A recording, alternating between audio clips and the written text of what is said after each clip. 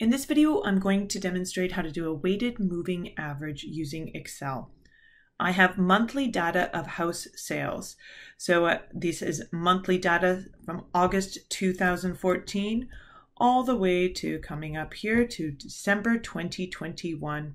And in our second column here, we have the number of houses sold in that region for each month.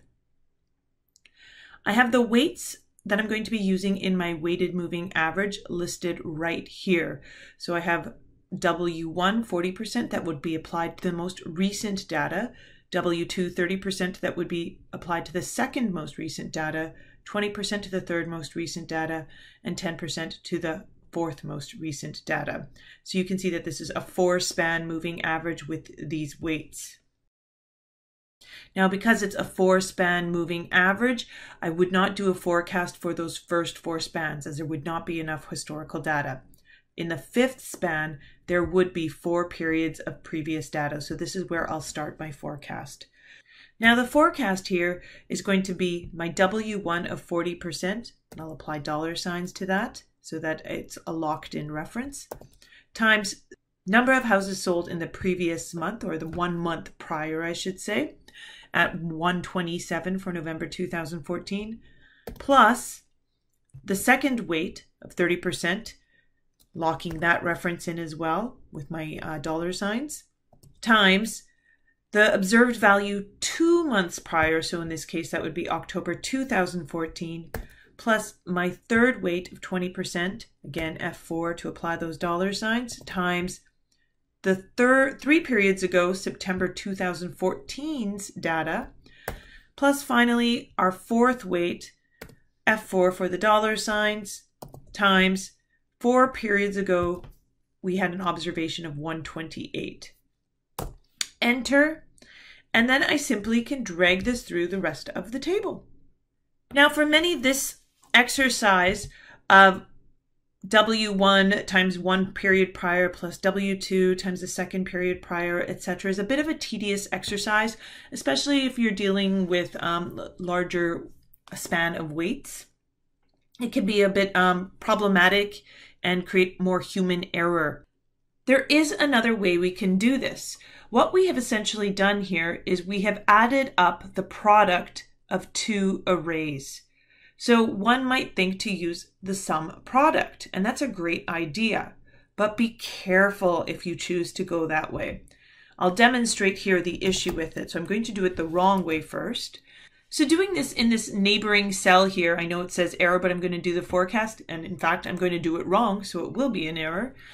I would try sum product, and I'll take our array of weights, comma, the array of houses sold. And what you can see is that I got a different value. Now the reason for this is that when it's doing this sum product, it's taking 40% as the first value, and because I selected this as my array, 128 as the first value.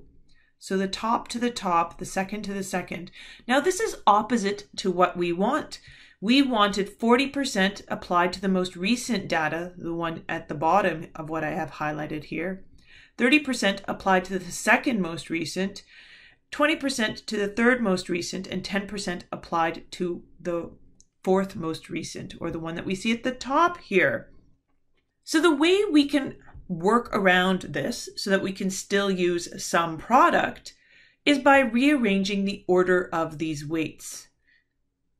If I rearrange them so that I'll have my fourth weight first, and then my third weight, then my second weight, and then my first weight, so fourth to first, now the array is listed in a fashion that correlates with how I want the weights to be applied. 10% would be applied to 128, and 40% would be applied to my most recent observation of 127.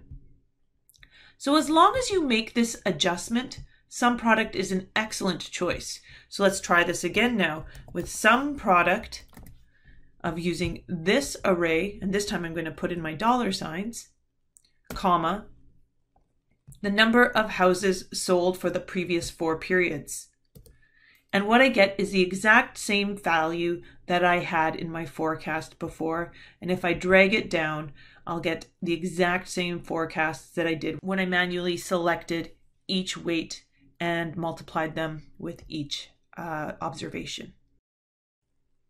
Now going down to the bottom of my data, I can see that when I auto-filled, it extended well beyond my last observation.